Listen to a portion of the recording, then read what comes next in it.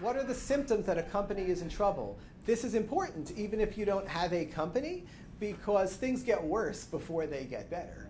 At the beginning, you are putting in a lot of money and you have all kinds of problems and you don't have the experience, you don't have an established base of clientele.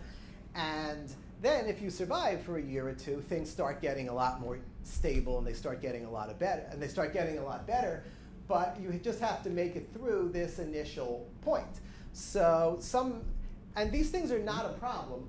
Financial issues are not a problem as long as you recognize them early on and you don't start doing terrible things like not submitting your sales taxes and spending the last dime that you have in the bank account and taking merchant cash advances and potentially borrowing on your credit card and doing all kinds of things that are going to get you buried. So the important thing is recognizing early on you're in over your head and then just getting out so that you have enough time to readjust and get back to business. And the people who are on top of their finances and who do this don't tend to have nearly as much problems as people who are blind optimists. So this is some of the typical problems people have, and we're going to talk about ways to stop yourself from getting in this, is being regularly behind on servicing your debt, being late on your taxes, unable to cover repairs or replacements of equipment, cannot pay salaries, cash flow issues, sales are flat or declining, material costs are going up, employees quitting because they're depressed because they see what's going on in the company, and so on and so forth. Those are the kinds of issues that can creep up on you. So now these are some of the first contracts that you're going to be signing, and these contracts come with substantial risks that you may not be aware of even if you hire a lawyer. By far the most dangerous contract you're going to sign is your commercial lease agreement. We're going to get in a little more into this later, but commercial lease agreements are so dangerous for several reasons. The first thing is they're expensive. Your commercial lease could easily be a minimum of $2,500 for a very small space. I have a lot of clients who are starting out who are paying $8,500 a month because they're in manufacturing and they need to be in a little bit better location with a little bit better facilities and closer to the people who would buy the product, and so they have no choice.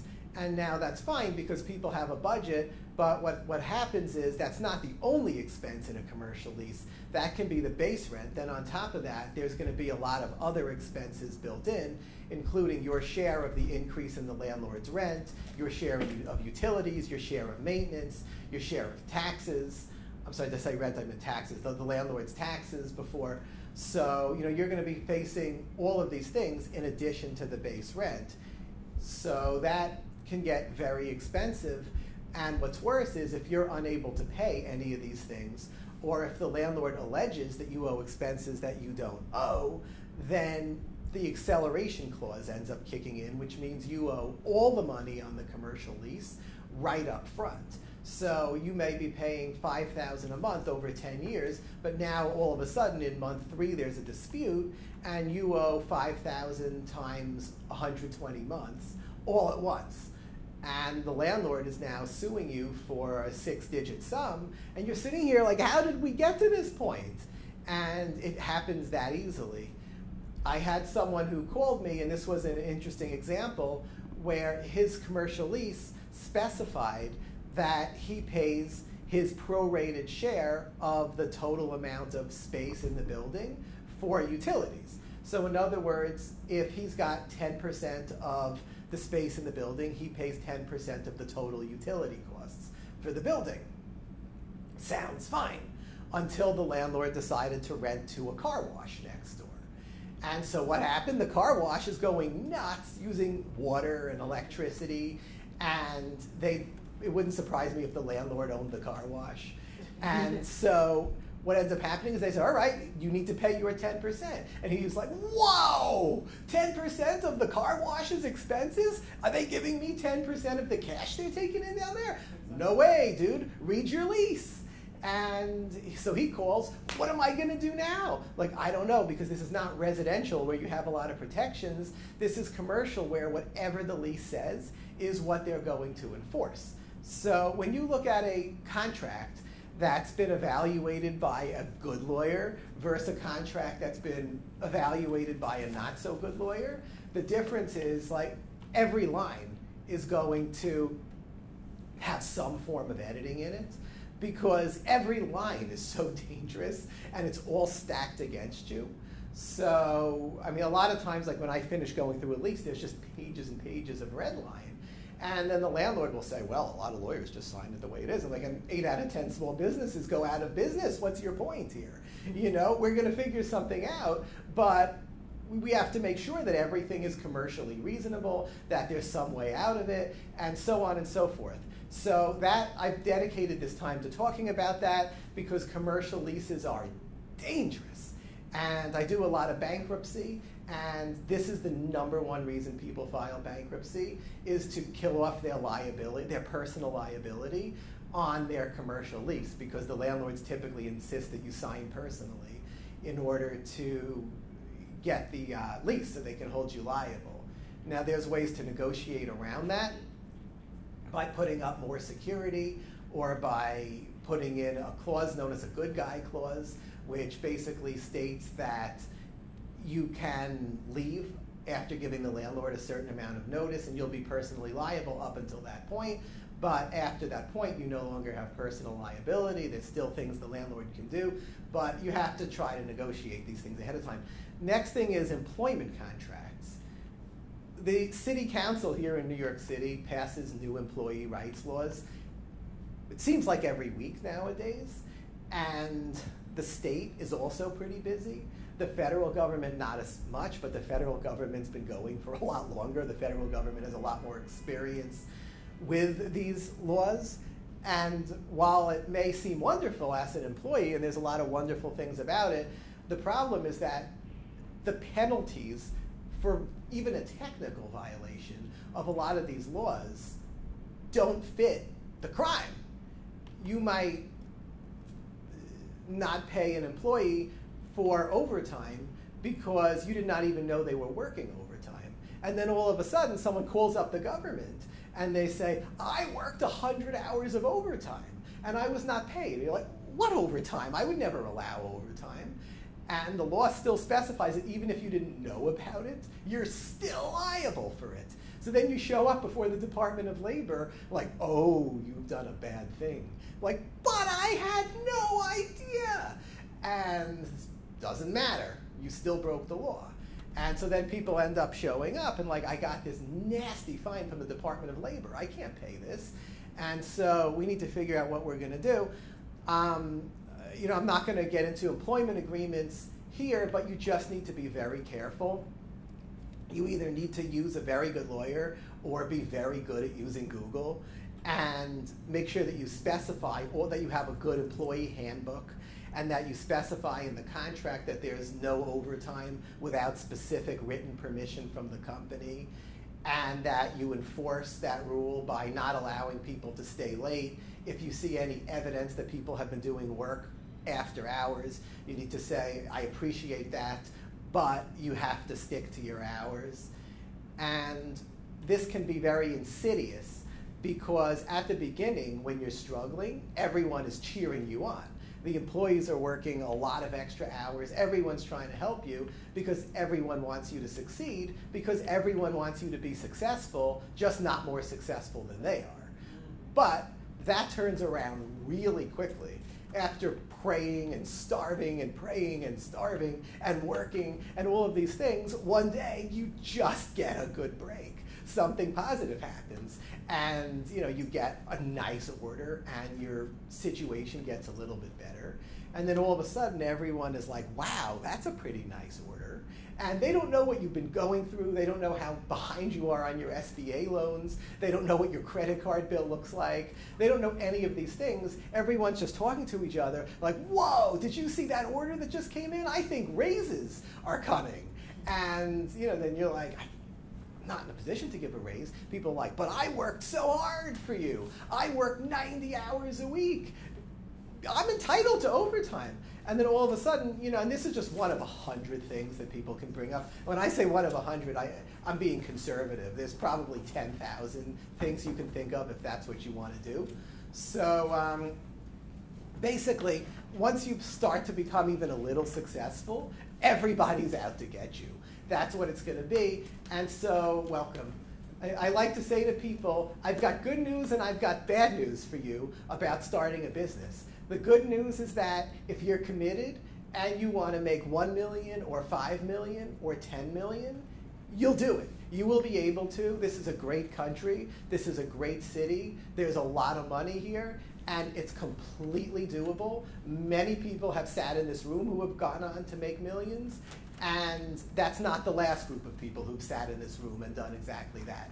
That's the good news. The bad news is when you get there, you'll probably be bitter and angry and injured and resentful and not appreciative of the point that you've gotten, because so many relationships will have been destroyed by that point. So many people will have broken your heart, including people in your family, your best friends, everyone that you can think of that should have your back will put another knife into it with 99% probability, which is why so many rich people are so nasty and selfish. Like, they didn't start that way a lot of the time, but it's just been one knife after the next, and eventually people just walk around like, what are you gonna do to me now? And, so that's the good news and that's the bad news about how success typically works. And then you've got independent contractor agreements. Very important point here, when you've got an independent contractor agreement, you have to make sure that there's a work for hire clause when you hire someone. If you don't have that, then they're going to own the intellectual property for the work that you've done, for the work that you've paid them to do. It may be a lot of your ideas, but if they're the one who made it tangible, then they're going to be the ones who own it. Now, like, you might have a computer app company or something like that, where this could be highly problematic because you can't afford to have an employee doing your coding. You hire an outside contractor to do the coding. You have all these ideas, they code the whole thing up, you pay them for the work, and then all of a sudden, they're out selling the app to 20 other people. Like, dude, what are you doing? It's like, oh, well, it's mine, I wrote it, literally, I wrote it, it's mine. Like, so you, as the person who thought of it and paid them, you have a limited license to use it. You can use it for your business, but they're going to be more the owner than you are unless you change that with a work for hire clause. And there's a lot of companies, particularly web hosting companies and development companies. Small businesses don't usually do this, but larger businesses love to do it, where they'll literally extort you for your own property. You go to change web hosting companies or something like that, they take out the contract and they'll be like, well, we own every line of code that you posted to your website. Well, how is that possible? Well, did you read the contract? And you have an outside agreement with them, and that's just the way it works. So point being, you need to be very careful about this kind of thing too, where you could find yourself in difficult negotiations over that. Similarly, you need to make sure that your independent contractors don't claim to be your employee. This is a very common thing. There's something called the badges that they look at to determine if someone is a 1099 contractor or a W-2 employee. You should have an agreement specifying that someone is a contractor, but regardless, if they're acting more like an employee than an independent contractor, they can nail you to the wall for not having all the proper benefits and not giving the proper paid time off and all this stuff because they were actually an employee. And that can come out in a very unfortunate situation. So you really just need to be careful. Like, if you've got someone working 40 hours a week for you and they're sitting in your office and you're telling them what to do, if it's just obvious that they're your employee, then you want to just make them a W-2 employee sooner rather than later. If someone is on a shorter duration and they've got other clients and, basically your common sense tells you that they don't work for you, that, as soon as you stop paying, they go back to their other accounts, then you're fine. Then you're dealing with a 1099 contractor. And I have a lot of people come into me who are like, I've got whatever they have. I've got 19 employees that are all classified as 1099 contractors. What do I do now? Do I go to the government and confess that I've been breaking the law for a really long time? Or do I just change everyone to a W-2, which is going to reduce their pay? What do I do from here? And it becomes a very tricky situation. We really have to evaluate the risks, and bottom line is it ends up costing the business owner a lot of money, because every mistake just costs you a lot of money, because you just have to pay somebody not to make your life a living hell. And that's just what it comes down to. So next thing, liability insurance. The secret to understand with insurance is that insurance companies are in the business of taking your money and not paying out when you have a claim. That's what they want to do. That's what they're in the profession of doing. What does that mean? That means that you can get whatever insurance that you want to get, a lot of times at whatever price you want to get it at, because they'll encourage you to lie. Like the brokers will sit there and be like, so what is your budget? And then they'll just fill out the form for you. They'll make mistakes and check off the things that give you the lowest possible premium. And they'll be like, I found a carrier who will do this for $1,200 a year. Isn't that great? Everyone else wanted $18,000. And that's great until there's a claim. And then the insurance company is just going to be like, all right, can we see evidence of everything that you wrote in your application? And if anything turns out not to be true, then you're finished. They're not going to pay the claim. And in fact, the New York State Bar Association recently published a very interesting case where there was a cooperative corporation, what's known as a co-op. And what ended up happening was the management company saved some money by saying they had sprinklers everywhere, that legally they needed to have the sprinklers, but they did not have those sprinklers there. And the co-op, the whole building burned to the ground. They had a fire. And the co-op said, how about them sprinklers? Let's see the evidence that they were working. And they were like, well, they were mostly working. And they said if they weren't all working, we never would have written that policy. And guess who won? The insurance company. They paid zero. Everybody lost their home. They weren't covered. Done. So point being, on one side, you've got to be very careful to be honest on your insurance applications, or you're not going to have insurance. On the other hand, you need to understand just how expensive insurance can get.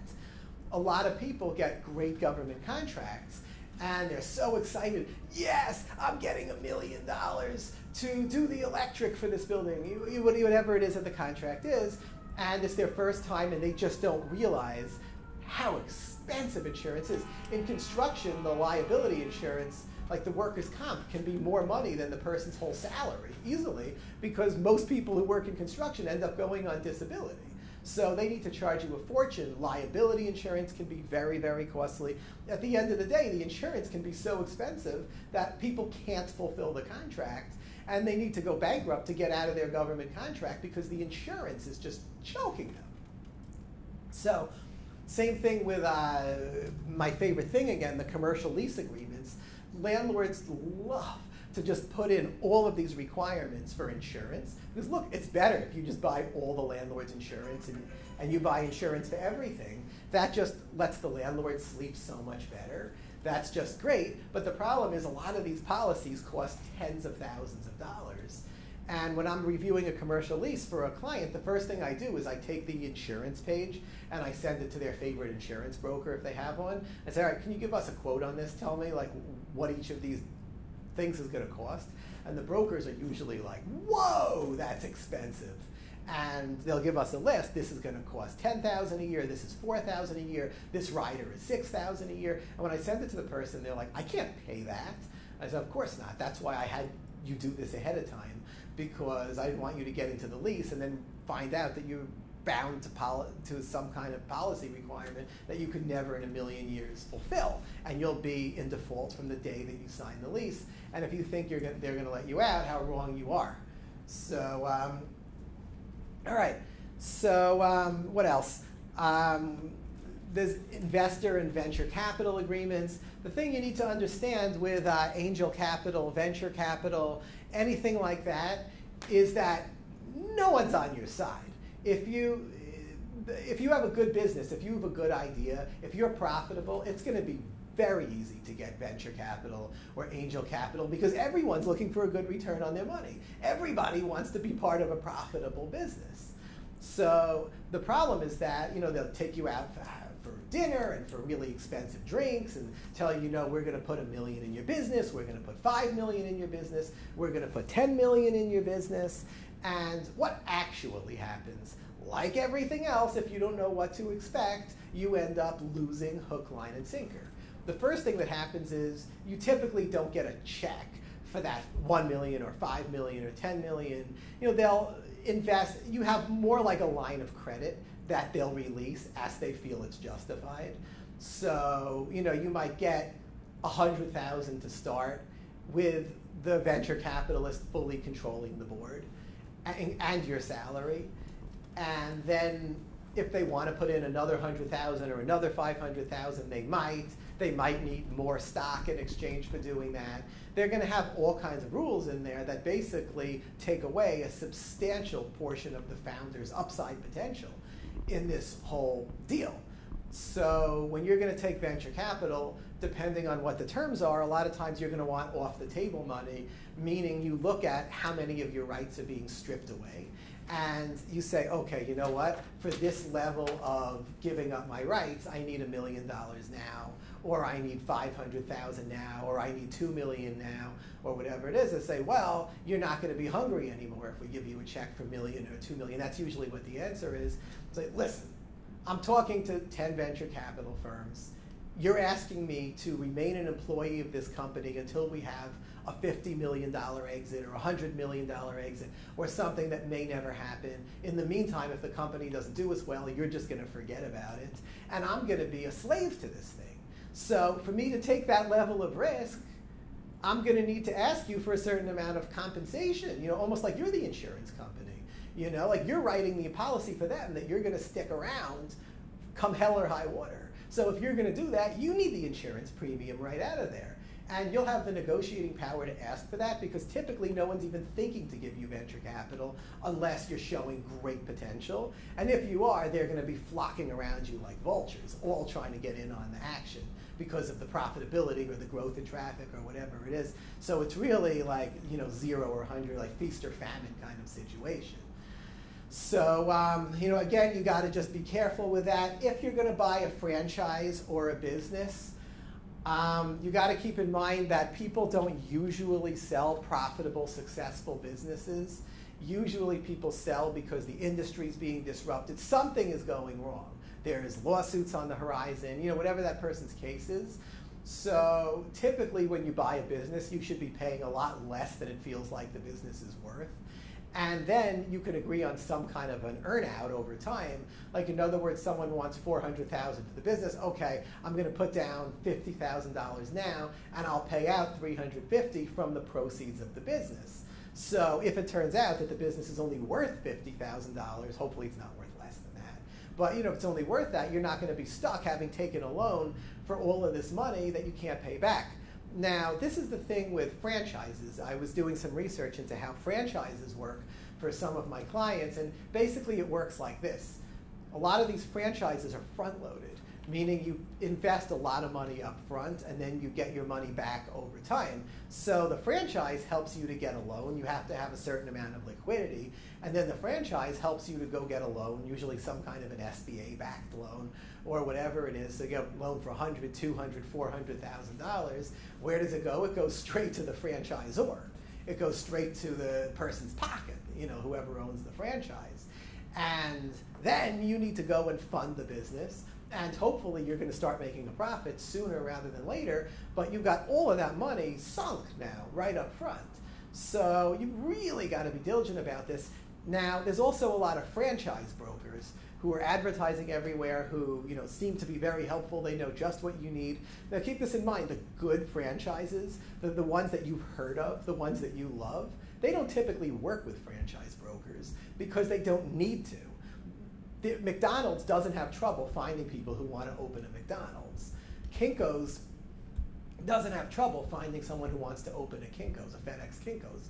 It's these smaller franchises that no one's ever heard of that very well may go out of business. They're the ones that are paying franchise brokers to go and find them, and find them people.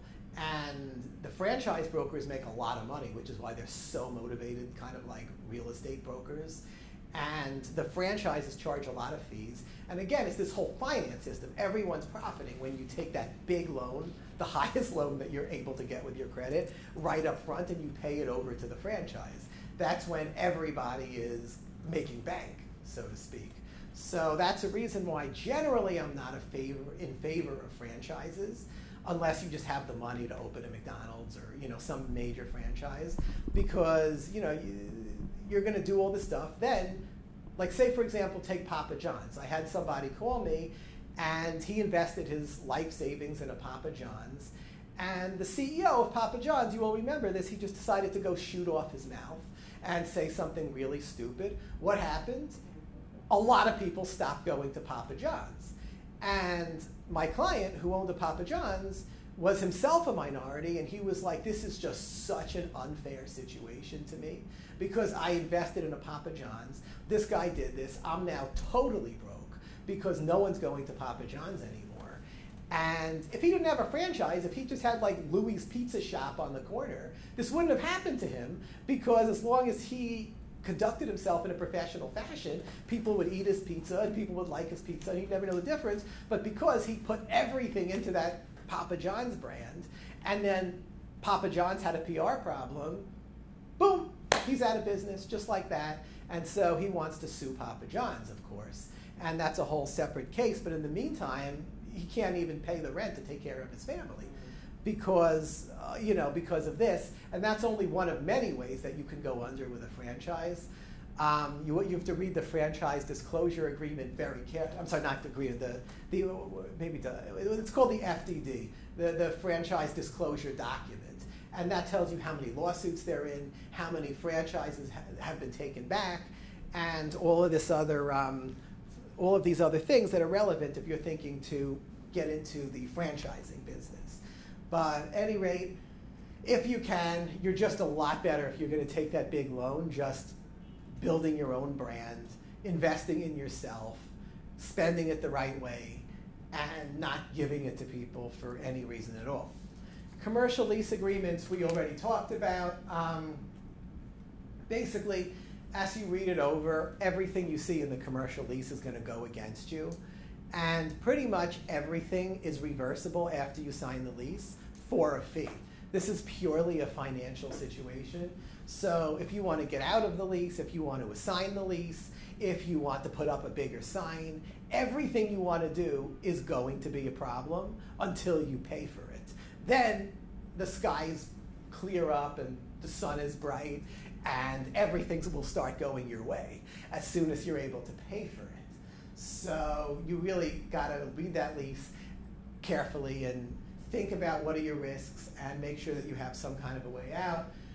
Employment agreements, we talked a bit about employment agreements. You also have to be careful that you have clauses in there such as the non-disclosure, the non-compete, and these are important. The non-disclosure stops your employees from going to a competitor with all of your trade secrets for a higher hourly rate, because someone else is like, oh, they're doing pretty well. What are they doing? They're like, well, for $30 an hour, I'll be happy to tell you what they're doing and help you do it even better.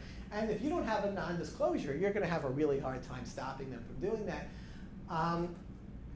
Non-compete, a lot of employees will go out and start the same business as you, because while you're out struggling and trying to bring in customers, they're sitting there schmoozing with the customers, building relationships, getting to know all about what they like and dislike. And then they just go and they call the customer, like, I'll do the same work for you for half the price. I'm starting my own firm. Why don't you come with me? And the customers are going to be like, oh, sure, you're the person who's been doing all the work for me. Of course, I don't need like that person over there just taking half the profit. And there's no reason. Of course I want to work with you. So if you don't have a non-compete, that's going to happen. Non-solicitation means you can't go take your colleagues and quit at the same time. That's really a disaster, is when your 3 best employees all leave to go start a competing business at the same time, because there's just some kind of a good versus evil dynamic when you're the business owner. Like the employees all feel like, they're the good and you're like the evil boss. And so a lot of times the employees want to go start a business together because they all feel like they're reasonable people and you're terrible. Once they get into business together, they end up in litigation with each other because it's just not that way. But people don't realize that, and so that can be disastrous when you lose like your manager, your chief technician, and your chief salesperson all at the same time because one person decided to go start a business or one person decided to leave the company, and then they're getting a commission to solicit other good people, especially in an economy like this. It can just be catastrophic. And so you need to have all of these clauses in there, non-disparagement. You don't want people going on Glassdoor and trashing you if you can. And there's really an attitude among people, much more now than even 10 years ago, of complete self-entitlement and complete lack of empathy for anyone else. So I've represented a lot of clients in this kind of a situation, and so I'll say to them, you know, it's not really okay to just take all of the company's files and take them over to another firm that's paying you more money and then directly go into competition. And they'll say to me, okay, but I don't care about that. My only question is, where does it say in the contract that I can't do that?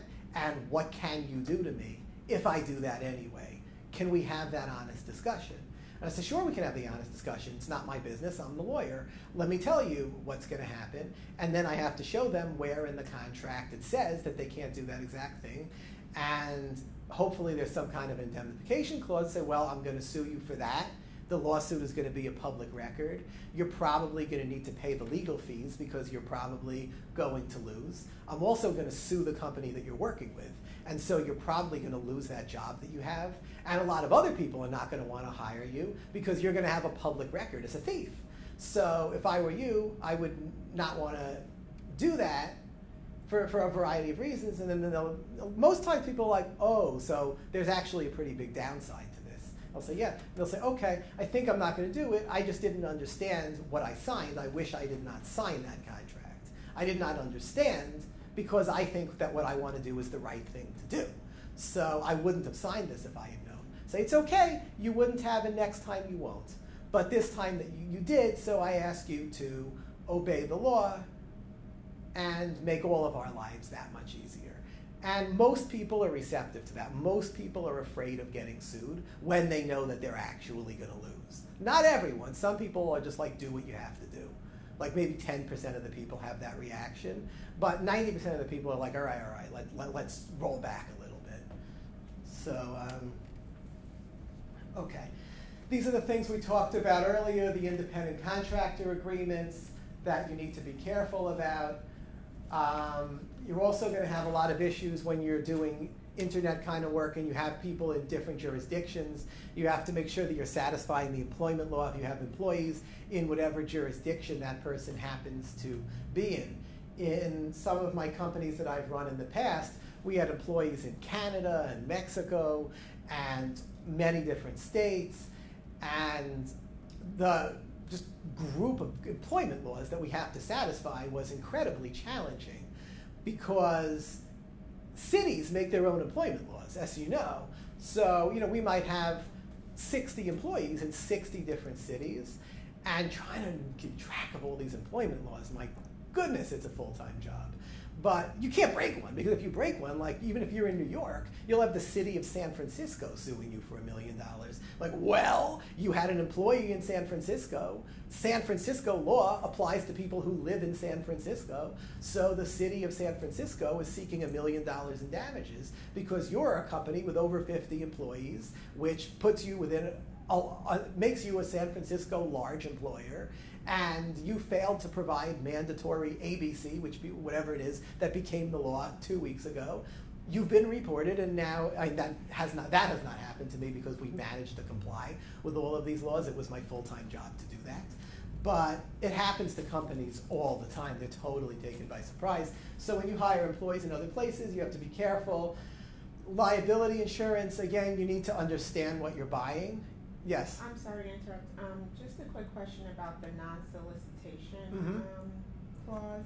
So you were saying, like, if there's 3 employees and they all decide to leave and go open up a separate business, and if they're successful in that business, can they be made, like, let's say they make enough money where if they are sued, they can pay whatever it is, can they be made to shut down their business, or can they continue to operate? Well, if you can, first of all, if you have a contract on your side, that really helps because it makes it easy. The judge can just read the contract and say, did you sign this? And the answer is, unless it's unconscionable, and you try to draft the contract so that it's not unconscionable, meaning that there's limitations on the non-solicitation, like if for a year or 2 years or whatever it is. So, you make sure it's not unconscionable when you draft it, but assuming it's not unconscionable and they stole your trade secrets in direct violation of the contract, then yes, you can sue them for stealing whatever that they've stolen, and you can bankrupt the company with the judgment that you receive, and you can get a restraining order stopping them from doing that as well if it's really bad. If you don't have a contract that gives you any of those rights, it's going to be a lot harder. It's really going to be a he said, she said, where they're going to be like, I'm the one who thought of that trade secret. That's not a trade secret. I knew that. Or even better, I've got every right to do that. I'm the one who thought of it. Why can't I do that? And we can make the argument that it's just inherently wrong, or it's tortious interference with a profitable business relationship. We can sue with for a lot of different things, but it can be really challenging. In fact, I had a case that I worked on, which was a total emergency, where somebody was basically a very well-recognized contractor who was absolutely fearless because she was rich and very well-respected, and she was just like, I'm untouchable. And to a large degree, that was true. Like, everybody was afraid of her, and nobody wanted to bring her to justice. But what ended up happening was she took she took a contract for, she learned about millions of dollars in contracts. Then she just called up all of the clients and she said, just go ahead and break your contracts. Don't worry about it. My attorney will take care of any lawsuits that happen. In the meantime, she lured everybody by saying, I'm going to give you all kinds of benefits and value-added things you're not getting from your current company. I'm going to introduce you to the most important people in the industry. I'm going to get you leads that are going to make your whole career. I'm going to do this, I'm going to do that. So what happens is, like, most of the people left, they were like, that sounds great to me. I'm going to go and do that. And so, we had to go into court and be like, she has a contract. It specifically says she won't do A, B, C, D, E, and F, but she's just fearless and she could not care less. And she's like, I'm just not afraid of the law. I'm not afraid of the courts. I'm just going to go ahead and do it. And so we were successfully able to get a restraining order. The judge, typically judges don't like restraining people in violation of the First Amendment. But in this case, she was so fearless about it that I was able to walk in and say to the judge, look at what she's doing. Look at what she's saying. This is complete disregard for any legal obligation she has. And the judge was just like, wow, this is really something. And she didn't even show up in court because she could not even be bothered to show up in court. And so, but still, it's very hard to get a restraining order, even if the person doesn't show up. And so, we did get a restraining order, and then she had to go and write to the clients and say, because these wicked, evil people went to court and got a restraining order against me, I can't continue doing what I promised to do right now because it's going to put me in violation of a state Supreme Court order. But don't worry, I'm going to try and get this taken care of, and then we'll be back to business again. And then she ended up taking it to federal court from state, and they vacated the order, and she was back to business doing just the same thing. And eventually it settled, but bottom line is that you've got to be as careful as you can. And if there weren't all of these contracts already in place, then this person would have been invincible. It was only the fact that all of these contracts existed that gave us any kind of leverage to even get that restraining order to begin with.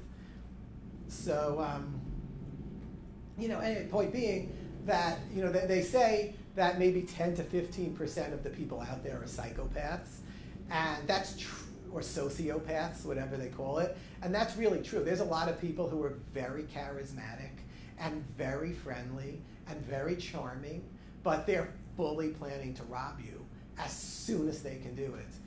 And so, you just really have to be on guard as much as you possibly can, because again, like, a lot of these people are truly fearless. They don't even care what's in the contract. You're going to need to use your contract to stop them from what they otherwise will be fearless to do.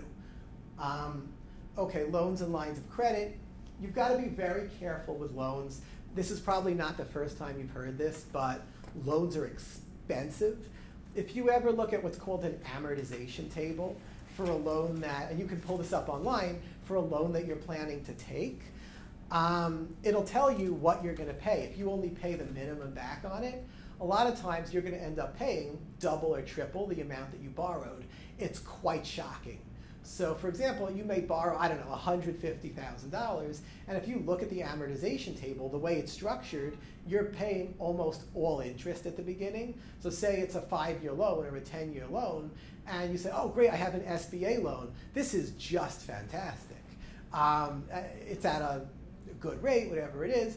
Okay, if you need the money, yeah, it's great that you got it, but you got to understand, maybe you're going to make a payment of $1,500 the first month.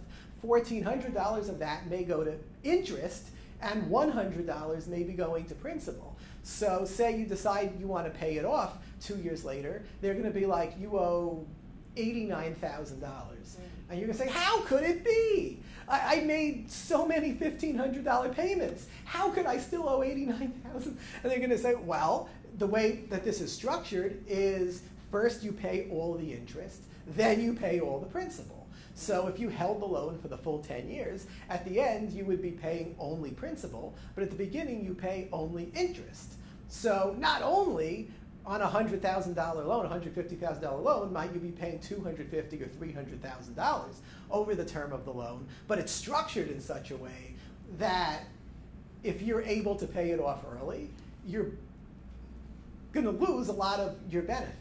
So this is completely acceptable in the world of banking. This is just absolutely standard. So bottom line is you really need to be careful. Like, banks love throwing at you business lines of credit and SBA loans and building loans and all these other things. And if you're experienced and you know what you're doing, you're taking an expensive bridge loan because you've been in construction for a while and you know what it's going to be worth, you're partnered with someone who knows what buildings are worth, then fine. I have a lot of clients who take expensive bridge loans and they make a fortune, but they know what they're doing. If you don't know what you're doing and you take one of these big loans to buy a business or a franchise or whatever it is, that, along with your rent, is going to make it impossible to make a profit, or it could make it impossible to make a profit even if you are in a situation where you're making good money from sales. You still could just find it impossible to pay your bills. Now, something you need to also be careful about is the right of offset. This is something that kills people, that no one knows about for whatever the reason is most people take loans from the same bank that they keep their life savings in because they have a relationship with that bank. There's something called offset. That means that if you default on your loan that you have to the bank by not making a payment or two or whatever it is, they can offset their losses by taking any other money that you have with the bank. Now you got to remember, there's that acceleration clause. That's not just for commercial leases, that's also for loans. So if you have a $300,000 loan and you miss a payment or two, then the full $300,000 becomes due. So if you've got, say, $45,000 and that's your life savings for your business, you've got in your account, you're just going to see it vanish, gone. You're going to go, it's going to say zero. And you call up the bank, what happened? Oh, we offset. And even if you file a bankruptcy, even the bankruptcy is not going to take that back because they have a super right to offset. And they're going to do that before you even file. So you're just going to lose your money. And people call me up hysterical crying and they're like, I'm homeless now. I had money, I had plenty of money before, now I'm homeless. The bank took everything from me. I missed a few payments, they took everything. I don't know what to tell you. You're going to have to go to a counselor, get benefits, figure something out. We'll file bankruptcy to get rid of your debt. As soon as people come to me in a bankruptcy situation, the first thing I'll say to them is, do you keep your money in the same bank that you have a loan from, and if the answer is yes and you're in default, you better put your money elsewhere, or the bank is going to offset, and you could end up being tragically sorry.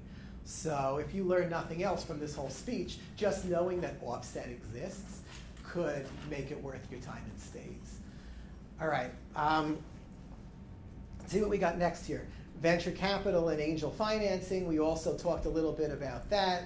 I don't have much more to add to what I already said, other than to just make sure you really understand your VC deal or your angel deal or any of those things, because it's not structured to satisfy you. There's a lot of people who have had these beautiful exits, and then you see them working at some job, making like $100,000 a year, whatever it is. And we're like, but I don't understand. Like, you had a $20 million exit, you had a $30 million exit. How are you, just working as a CPA at a CPA firm? Why aren't you in skiing somewhere? And they're like, how much of that exit money do you think that I saw? I'm like, how much? They'll be like, I'm like, how? They'll say, well, I did not understand what I was signing. The venture capitalist got every dime of it. There was just nothing left for me. And a lot of times the reason why is because they'll be like, your rights don't start until we have a $50 million exit. So if there's like a beautiful $25 million exit, you might not qualify for anything because you have not hit the goal. Like, it's a painful loss for the venture capital firm. I mean, not really, I'm being sarcastic here, because they would not have put their money with you if they thought they were only going to exit at 25 million. They thought you were going to be the next photo bucket or the next Facebook, and you badly failed them. So as a result, you may just see zero, because all of their shares need to be redeemed before your shares, because they've got preferred shares of stock and you've got common shares, and they have agreements that they can redeem for more shares, and all of these things. So that's such a common story, that people exit for tens of millions of dollars and don't get anything for themselves.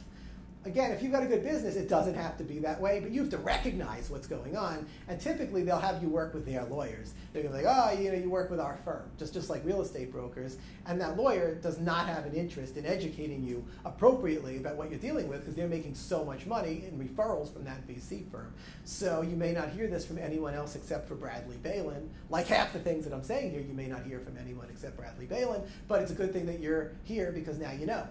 Online marketing agreements, people lose their shirt in marketing. Marketing looks so sexy. They have a way of making it look like it's a sure thing, and a lot of the time it's fraud.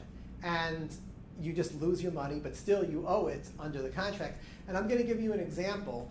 When I ran a pretty large company, and I was interviewing people as full-time marketing manager, and someone who interviewed with me, he was in charge of marketing for a major magazine. And I was like, so what did you do for the magazine? And he's like, well, my job was to buy the cheapest garbage traffic by advertising online and drive it all to the magazine. So the way that it would work is they'd get an advertiser, say, who wants to advertise at top dollar, because this is a very respectable online publication, and so they'll make like $100,000, $150,000 purchase, which will guarantee them a certain number of views. 10,000 views, 15,000 views, whatever it is. Okay, so he's like, we don't naturally have that many views. Now we have to go out and deliver that many views. So we need to run all of these ads that just say, like, click here to enter a contest for a free steak, or whatever it is that we need to do, or like something that just tricks them and just redirects their browser to the site. Basically he's like, my job is to drive huge amounts of traffic to satisfy these large orders from major publications. And I was like, so someone thinks that they're buying, that they're advertising to, like, I don't know what, to 10,000 New York Times readers. And again, this was not the New York Times that was doing this, but it was the equivalent of that. And so they think they're spending a lot of money to reach this very affluent, educated group of people. And meanwhile, the publication is sitting there, like, just advertising on, I don't even know where they're buying this traffic from, to satisfy the quota. And then they're sending the person the bill for $150,000 and being like, done. So it's totally foreseeable that a lot of other, not just foreseeable, it happens all the time. I have a lot of bankruptcy clients who are in marketing, come to me for bankruptcy who are in marketing, and they're playing all of these games and they end up going bankrupt when their fraud is discovered. And a lot of times they're downline, they don't even realize that the person above them is using fraudulent technology because they're buying the traffic from someone who's buying the traffic from someone who's buying the traffic from someone who's getting it from a black box. And no one knows where the traffic is originating except for a dude in Russia. And at the end of the day, someone figures out that they're being defrauded because they're just not making any sales. And it turns into a mess. But meanwhile, some small business owner ends up having spent $100,000 on this advertising, and now they're totally broke, or $10,000, or whatever the case may be. And there's so many similar examples of this kind of thing. So again, if you don't understand what you're doing, start small. Do a small purchase. And if it goes well and you know what you're doing, do a little bit bigger purchase and a little bit bigger purchase. Don't just go for broke and just go all in on anything, no matter what it is or who it is, because it's not going to work out the way that you intended. Another example, this is something I want you to know. This is something which is very common, is small business owners run into large companies like, I like what you sell and I want to buy it. I want to put it in all of my stores because it's a great product. And maybe it is, but a lot of times these larger companies, they systematically go bankrupt. For a lot of small companies and individuals, you feel like going bankrupt is a terrible thing to do. It's the last thing that you want to do. It's your worst nightmare to go bankrupt. But for larger companies, this is absolutely par for the course. It's just a way to take huge risks and get rid of all of your debt at the end of the day. It's absolutely standard. And so for a lot of these companies, what they need to do is just find people who don't realize that they went bankrupt a few years ago and that they're ready to go bankrupt again. And so for example, you might be a manufacturer of Jiminy crickets, and they're really good. So they'll call you and be like, we need 75,000 Jiminy crickets for Toys R Us. And you say, all right, great. You go take a loan to make, we have net 120-day payment terms, net 180-day payment terms, meaning you deliver the Jiminy's now, and they're going to pay you in 180 days for everything they were able to sell. We're going to put them in a great shelf in a great location. The last toy manufacturer who worked with us, they sold so many. Okay, wonderful. Then we know what happened to Toys R Us. Well, maybe we don't all know, but they just went bankrupt. So everyone they owe money to, kaput. That's it. They're not paying that money. So, so that's how that works. And a lot of small businesses that come to me for bankruptcy, they literally have done nothing wrong. They've been in business for generations and generations.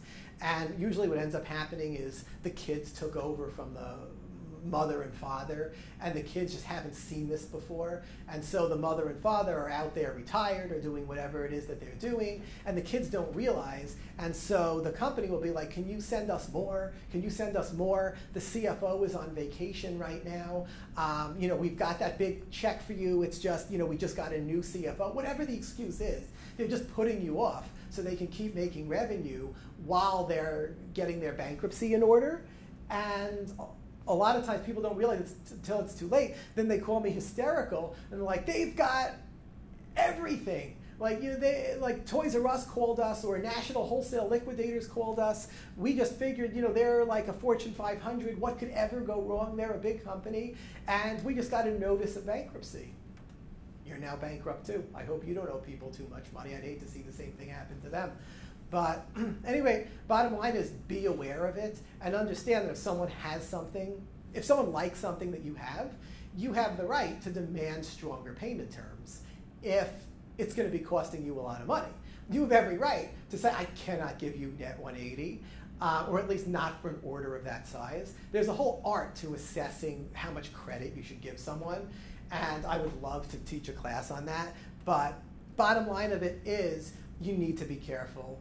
If you're not otherwise capable of researching who you're giving the credit to, then you could just say, listen, you can't build up a debt of more than $10,000 or $15,000. I'll give you net 60 or net 90, but I can't let you place more orders until you take care of the money you already owe. Now understand, these larger companies, they don't need to do net 180. A million times I've seen them pay the next day. All they do is they just get permission from the right manager to have the accounting department cut the check now because they want to do it. They tell you, we have strict policies, we're a publicly traded company, we have to stick to very strict routines. The reality is they don't need to stick to any routines. The only routine they need to stick to is documenting what they did and why they did it. But beyond that, they're totally capable of making a payment early, of agreeing to different payment terms if that's what they want to do. And if you've got a great Jiminy Cricket and they need it, you have every right to say, I need you to put down $30,000 ahead of time to help with the manufacturing costs. I need, whatever it is you need, you can fully negotiate with them. And if they want what you're selling, it absolutely will work, and they will agree. And at a minimum, they'll say, okay, maybe instead of net 180, we can do net 90. And I said, okay, fine, if you can live with that, net 90, and not more than I can't give you more than $15,000 in credit. So if they're selling well, I'm going to need you to start paying faster so that I can send you the next shipment. And believe me, if you're selling well, they'll rush that money to you. They'll give you an advance. They'll do whatever they need to do because they're selling well. A big company is no different than a small company. It's just that they have a lot of prestige factor, and so sometimes you just don't realize that, and you give them more negotiating power than they really should have.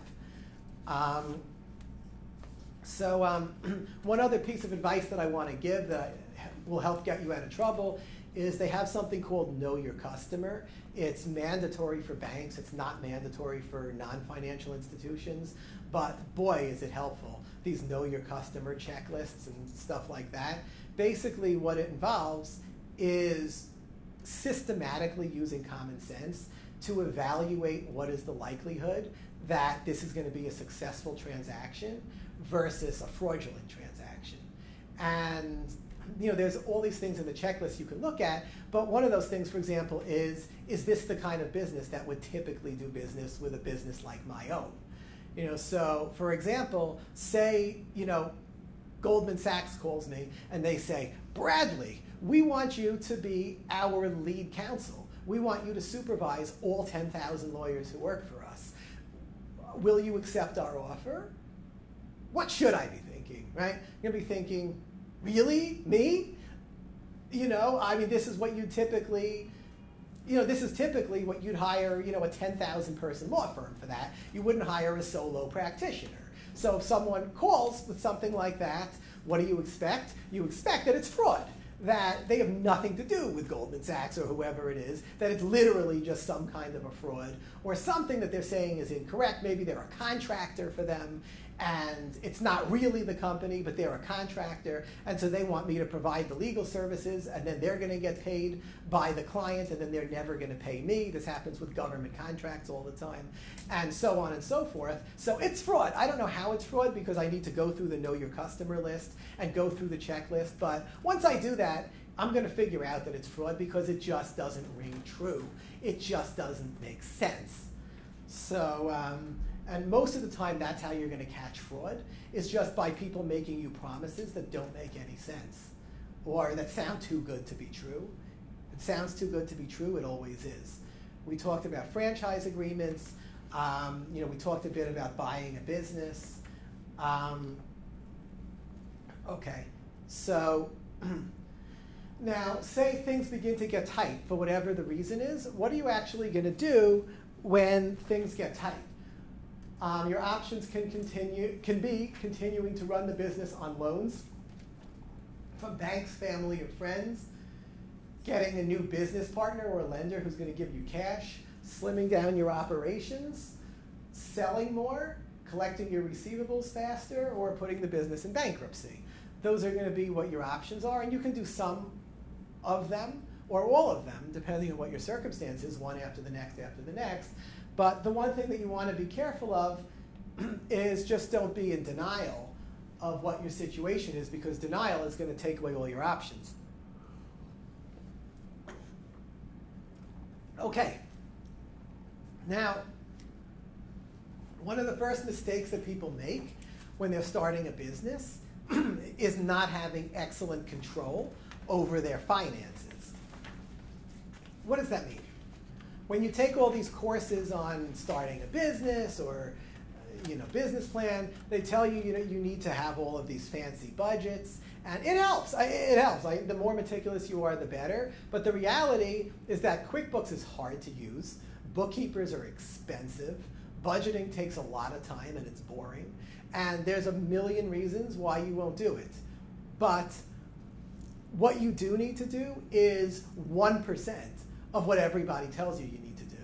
Basically, you just need to write down what money you took in, and you can just do this in Excel, like just what you took in and where it came from, and what you spent, at least the large expenditures, and what you spent it on.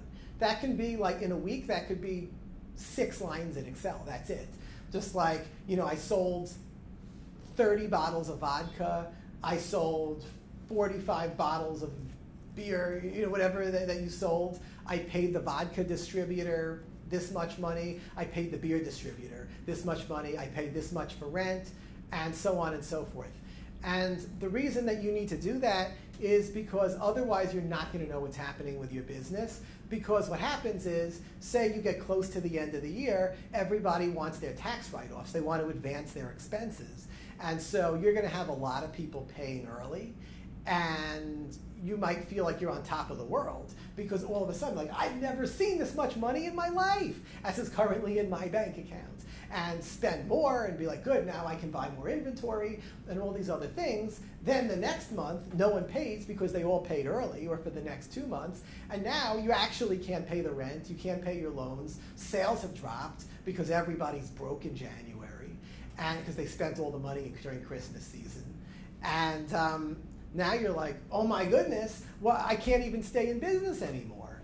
And so now, if you knew what that trend looked like, just by having this basic information written, then you would know what happened. You'd be able to look at it and say, why did my numbers go like that? They went like that because a bunch of people paid early. So in December, you're going to know you're not doing as well as you think you're doing. And in January, you're going to know you're not doing as bad as you think you're doing. You're going to be able to average everything out and know what's going on. Plus, you're going to remember things like the insurance premium is due twice a year, and you have to spread out the insurance premium. So when you look at what your expenses were over the past 6 months, you're like, oh, right. I can't feel too rich because I'm going to have to pay the insurance again in 2 months. And there might be a client who didn't pay you. And one of the worst things that happens to companies is not knowing who's paid and how much they paid. And it seems like it could never happen, but it happens all the time. Someone comes in and they just give you $1,000 for whatever it is. You put it in your pocket and you're busy making sales and you just forget about it. And they're going to be like, oh, I paid you all $4,000. And you're like, I don't think you did you? And you're looking and you just don't have the records. You're like, where could the records be? Tell me I wrote this down, please. Don't tell me I have no idea. And you just don't have it written down. They're going to be like, no, remember, I came in on January 1st. I gave you $2,000. Then 3 months later, I came in and I gave you the difference. I don't forget things like this. I write everything down. Here's where I gave you the first $2,000. Here's where I gave you the second $2,000. And if you don't have it written down, then you're going to be in trouble because you're just not even going to know. So it's so helpful to just have these rough notes written down. Like, I got $2,000 from John Doe and nothing else. Because you try to get everything into QuickBooks, you're going to end up having nothing in QuickBooks because it's just too much. It's too confusing. When you're larger and you can afford a bookkeeper, you'll do it. But when you're first getting started, just do a little bit at a time. Just do something rather than nothing. One time they were interviewing Arnold Schwarzenegger, and he was saying, it was very inspirational, he was basically saying, don't tell me that you can't be big because you don't need to look like Arnold Schwarzenegger. The way you become me is you do 1 push-up. At least I believe that was what he said. He said, don't tell me you can't do anything. He's like, get on the floor and do 1 push-up if that's what you can do. There's a huge difference between 1 and 0. Once you're there, you just might do 2 because you're there And if you're that motivated, eventually you may look like me, but it doesn't start looking like me. It starts with one single push-up, with one single sit-up, and you don't need a gym for that. You don't need weights for that. All you need is a floor and 2 hands is all you need to do push-ups. So there's no excuse not to be doing it. So, so that's the bottom line with that. All right, income. Excuse me, I'm sorry, I just have a question about income tax returns. Yeah. So, like the last company I worked for, our fiscal year didn't start until April 1st. Mm-hmm. Does like your fiscal year, does that matter in terms of filing your taxes? Is it easier to start your fiscal year closer to like April 15th, or is it better to just do from January to December in terms of just filing taxes? All right, well, I can't say anything authoritative because I'm not a CPA, but I've almost never seen a fiscal year other than January through December because there's just no good reason to do that. Okay. And larger corporations do it all the time, Yeah. but for a small business, it just adds confusion because except for the city of New York, everybody uses a fiscal year of January to December. New York City starts in July, but everyone else orders, does January through December. So it's like, why would you just be different than everyone else? I never understood why we did April 1st to like March 30th, like that was our fiscal year. There's reasons why, weird, but with a tiny business, yeah. I can't think of any good reason why. Okay. Okay, so now if you're ever going to need help with your finances, because you're going to take a loan or you're going to work with a consultant or anything like that, there's some things you're just going to need. You're going to need a profit and loss statement. You're going to need income tax returns for the past 2 years, copies of your leases. This is just a list of the basic things that you need to do any kind of financial analysis. And it matches very closely if you're going to file bankruptcy with what you need if you file bankruptcy. This is what you have to bring to the bankruptcy court so you can explain to the trustee why it is that you can't pay any of your creditors. Or many of your creditors. So understand these are important documents, and everyone has a copy of the packet. So you've got a list of everything that's here, or at least you should. It's helpful to have a budget. It's helpful to have a business plan. All of these things are helpful if it's realistic and it makes sense to you, and at least you've been in business a little while and you understand what you're trying to do. If it's just an exercise in raw fiction, then it doesn't do anything for you. It's better to just have a few weeks of records of what you spent in the past, and based on that, just make a budget for 1 week or 2 weeks or a month or whatever it is, just so you know if you're going to go out of business at the end of the month or not. I mean, literally, I'm not trying to be funny about that. It really helps. Like, a lot of times it's helpful to just look back at the past month and make a budget just for the next week or 2 weeks or the next month, so you have an understanding of whether you can pay your employees or whether you should let go of everyone now so that you have enough money to pay the rent, or start making people part-time or whatever the case may be. How do you get employees and creditors on board? A lot of times you need to just talk to people about getting rid of debt. And one of the easiest ways to do that is just to have an honest discussion with people about the fact that you just can't pay it. And they'll be cooperative.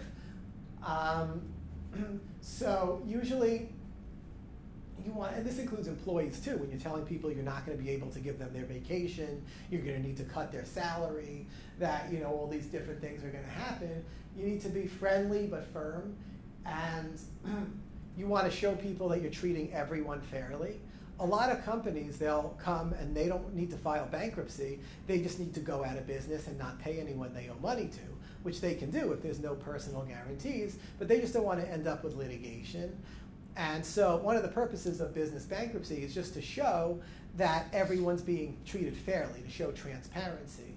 But that's not just an issue with bankruptcy, that's an issue with all of employment, is that you want to show that everybody's being treated fairly. When people feel that they're being treated unfairly, that's where all of your problems come from. That's where complaints to government agencies come from. That's where lawsuits come from. That's just where all problems originate, is people feeling that lack of transparency.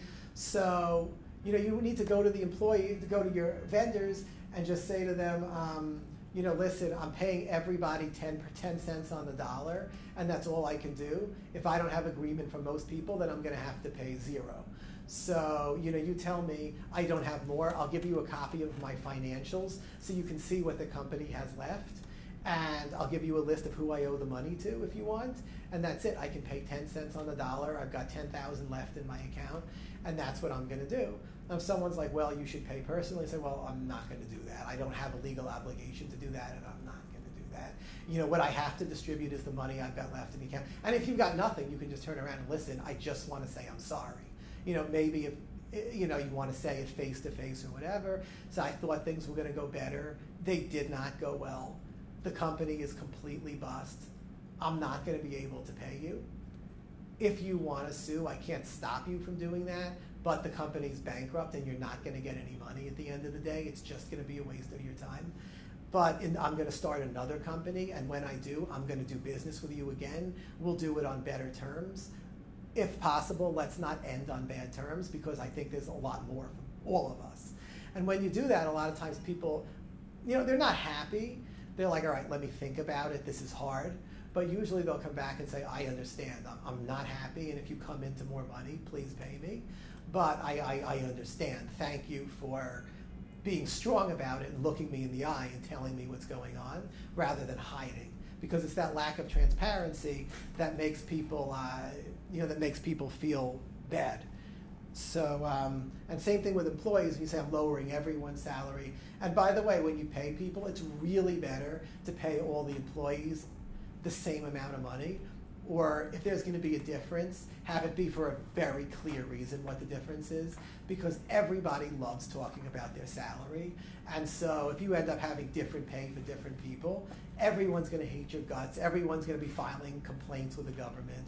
You'll find it so much easier to just say, like, a customer service job pays $45,000 plus certain benefits, if that's what it is. And everybody who starts here starts at the same amount of money, and you're eligible for up to a 5% raise after 12 months on the job if your reviews are whatever they are. But it really has to be as standard as you can possibly make it, because everybody talks and everybody's looking for a reason to feel they're not being treated fairly. So if you're going to have a successful business, you need to go through contortions to show that you're being fair, to have objective standards for everything that you do. So when someone says, I wasn't treated fairly, you have to say, and by the way, if there's a government charge, that's literally what the government will say to you, is they're going to say, well, what is your criteria? Let's just see if everyone is treated by the same criteria. And if you don't have written criteria, they're going to be like, so it's what you feel like. It's not based on anything objective. It's what you feel like.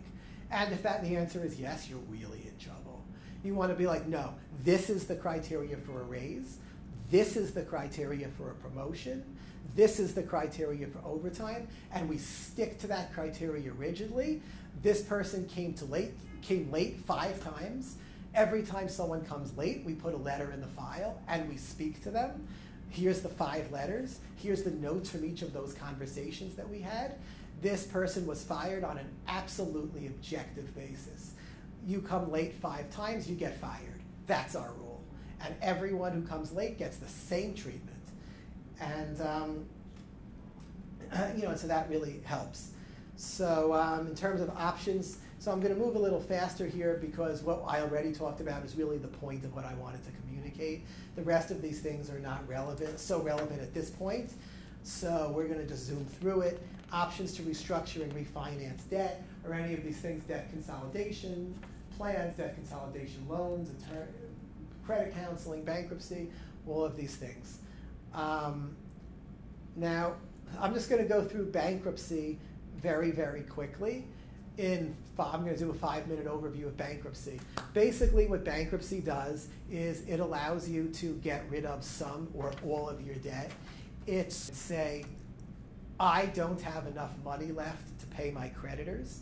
I'm broke. I need all of my debts gone. You can have a debate about whether that's right, wrong, ethical, unethical, but it sure works. And it's a great thing to know about. And a lot of times you're going to take major risks. And if it doesn't work out, that's how you're going to be getting rid of your debt, is by filing bankruptcy. It should be part of your exit strategy. You should understand it. Basically, there's two types of bankruptcy you can do. There's personal bankruptcy and there's business bankruptcy. Unless you take personal liability on your business contracts, you are not liable to pay your creditors on a business contract. So in other words, any contract where you sign it as CEO of the business, not personally, if the business runs out of money, the business does not need to pay those debts. The only exception to that rule, other than having taken personal liability, is if the business was not operating properly. Like if you were treating it as your personal piggy bank, if you were not observing the corporate formalities, if you're not treating it like a company, if you're just treating it like your personal bank account. Like, so if you never took the company seriously, the government's not going to take the company seriously, and they're going to say it's not a real company. But as long as you observe the basic corporate formalities that you need to observe, and you have enough money in the company, and you don't put all your personal expenses on the company's account, then you can just walk away from your company, and the creditors are going to get stuck for all of the debt, and they'll get whatever assets you might have, but that's it. So like if you have a commercial lease for $400,000 and you can't pay it, and only the company's name is on the lease, then, which some landlords will do because you gave them enough security or they were desperate, whatever the case may be, then done. You walk away, you're done. You don't need to file bankruptcy. They say a business bankruptcy is almost like a fancy funeral. You don't need to do it, but you can do it just to show everyone that you're being fair. So if your business is doing really well, you can pay some of your debt, but not all of your debt, by doing what's known as a Chapter 11. I'm not going to get into what it is, but basically if you want to keep your business running and you're making good money, and I mean good money, but you just have too much debt, then you can get rid of a lot of it by doing a Chapter 11, which lets you get rid of and restructure a lot of your debt.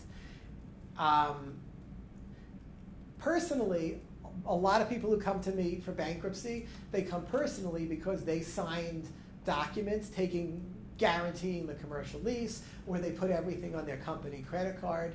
Most people can file personal bankruptcy and get rid of all of that liability still. It doesn't help your credit in the short term, but boy does it work.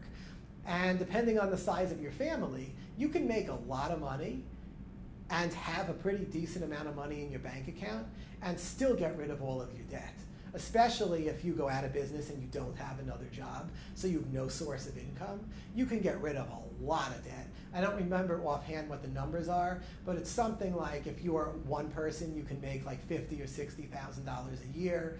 You can have, if you own a home, you can have up to $170,000 in mortgage in equity in the home, and you're still okay to file bankruptcy, so almost everyone who owns a home can file bankruptcy. The home won't stop them in that regard, because when you add $170,000 to your mortgage, it's going to be more than your house is worth.